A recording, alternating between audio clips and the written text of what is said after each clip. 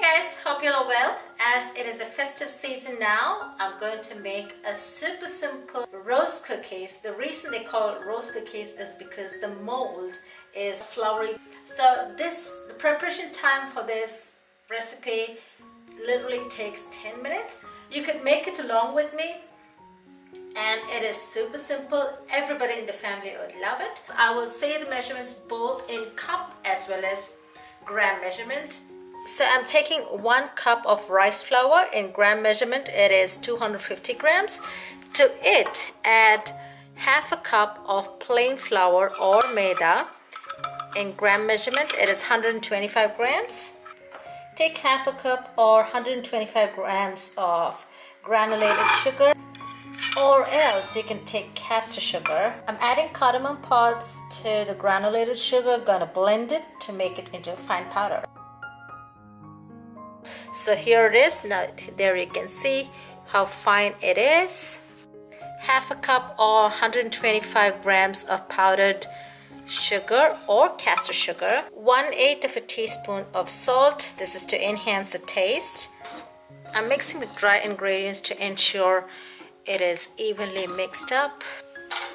And now I'm going to crack in an egg. There you go. Looks nice. 1 teaspoon black sesame seeds. Just sprinkle it and give it a good mix. I extracted fresh coconut milk to add it to the mixture. So now add in little by little, not all at once. Now mix it up. I'll show you the consistency where you gotta stop adding coconut milk, because you don't want it to be way too runny or too thick. One of the tips for lump-free mixture is for you to mix it up even when it is a bit thick, like that, and then you can make it a little bit thinner.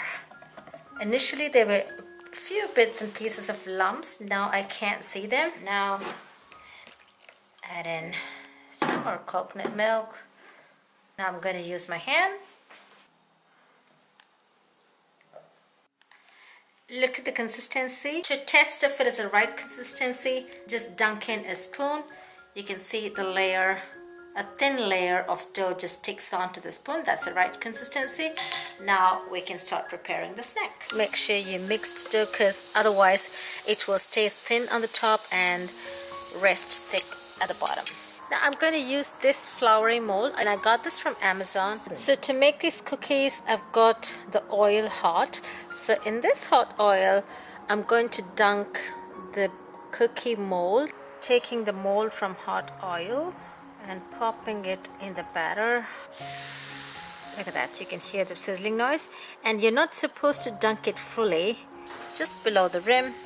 Otherwise the dough will not separate itself when you put it in the oil. Pop it in the oil. Now start wiggling it so it separates itself. Look at that. I did not do anything, but it has separated itself. If it doesn't get separated, what you can do, you can, with the help of a fork, you can slide it gently downward, and then it'll come off like that.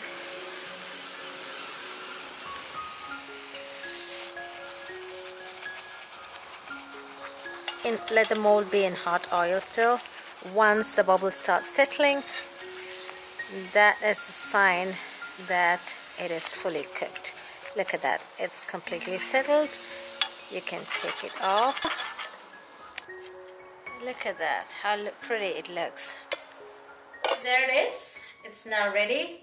A super simple, delicious and super crunchy roast cookies are ready. Let me eat this and show it to you to show how crunchy it is.